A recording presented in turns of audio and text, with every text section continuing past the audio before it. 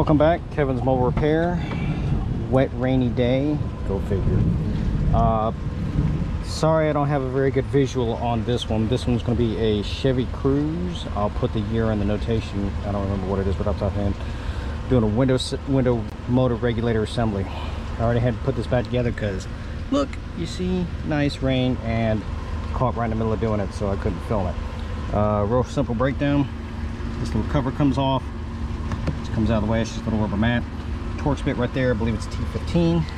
This little panel right here will pop out too. Screwdriver or pick it out. T15 right there. This is held on just by trim clips all the way around. Pop this out of the way. Another same thing. Screwdriver, pop it up, move it out of the way. Go underneath of the panel from the bottom with a flathead screwdriver. Put it in there, pull it out, and then all the panels will just pull out towards you.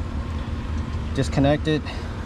This like little trough right here, it sits in a window channel run, so it'll pick this up, move it out of the way. Then you get to the three connectors for the regulator switch, window motor, all that kind of good stuff all right here.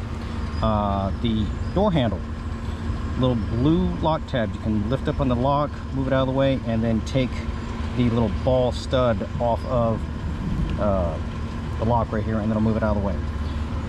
For the regulator itself, one big connector for the motor,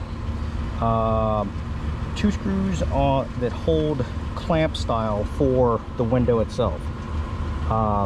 If the window is regulator assembly is busted and you can't move it, you can get in there with a wrench or a ratchet and undo the 210s and then lift the whole glass assembly up, wedge it with like a screwdriver or tape it or whatever like that, just to hold it up out of the way.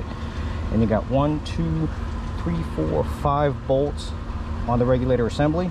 It's a little scissor action, so you can then maneuver it out, maneuver the new one back in, move the tape or whatever it is you have it holding the glass up, and then it'll just sit right down into the troughs of the new regulator assembly. Tighten up the 210s, and it just basically clamps it on there, so that way that's what grips the glass and going up and down. And then same thing going back on with the door panel. Sit the top part in there first after you connect all the connectors and put this back in. Just sit in here, put down, line up the push pins, pop, pop, pop, and away it goes. And then of course attach everything, bounce back up. Should be about it. Pretty plain and simple. Took me all of less than 10 minutes. I had to kind of rush because it was raining during it. And of course, what is it? Not doing it now. It's Georgia weather. It does this all the time. But anyways, real quick, down and dirty. Any questions, comments, please feel free to let me know. Thank you.